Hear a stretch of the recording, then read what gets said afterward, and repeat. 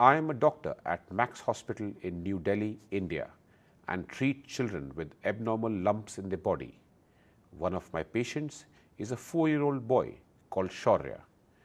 Shaurya is an only child and lives in New Delhi. He was attending nursery and had received all his vaccinations and had previously been well, achieving all his normal growth and developmental milestones. Around 2 months before coming to see me, he started complaining of a headache in the front of his head. He complained of disturbed sleep, often waking at night because of these headaches, making him irritable in the mornings.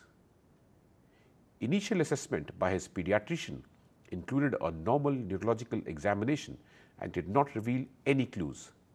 Suggestions to improve his sleep habits were given alongside a prescription of paracetamol.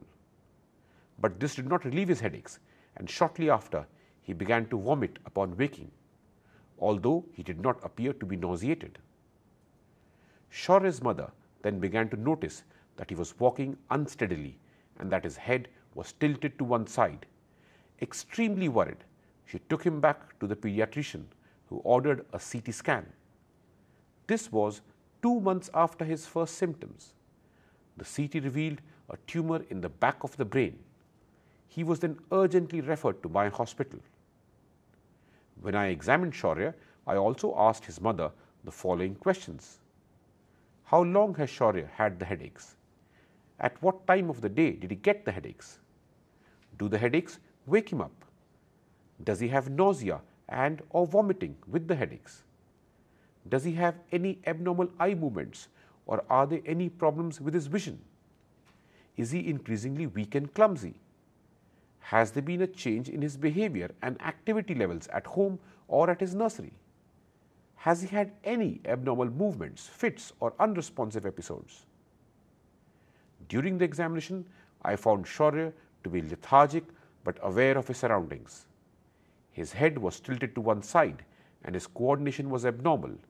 His vision was unaffected, but the examination of the back of the eye revealed that the pressure in his brain was higher than normal. He had an MRI brain scan under sedation, which confirmed the location and size of the tumor, as well as the increased pressure in the brain. He was promptly seen by our neurosurgeons and subsequently had a successful surgery to remove the tumor and relieve the pressure. Further treatment was planned after the pathology report was available. We also ensured that the family received timely information, counseling, and support throughout the process. Here are some key points to remember. Brain tumors are the second most common childhood cancer.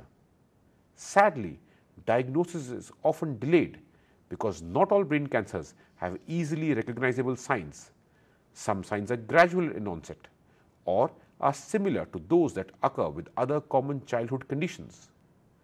The signs and symptoms of brain tumors are varied and determined by the part of the brain affected, the developmental stage and ability of the child or young person, and whether or not intracranial pressure is raised. Routine tests may also be normal. A normal neurological examination does not exclude a brain tumor. Persistence or recurrence of symptoms, presence of more than one symptom, or progression of any symptoms, abnormalities, or changes should raise the alarm to immediately refer and call in specialists. It is important that primary care physicians and general pediatricians know the signs and symptoms which raise the possibility of a brain tumor in a child and investigate further through CT or MRI brain scan and or link to a referral center in a timely manner. Remember, early detection of a brain tumor and timely treatment gives the child a greater chance of survival.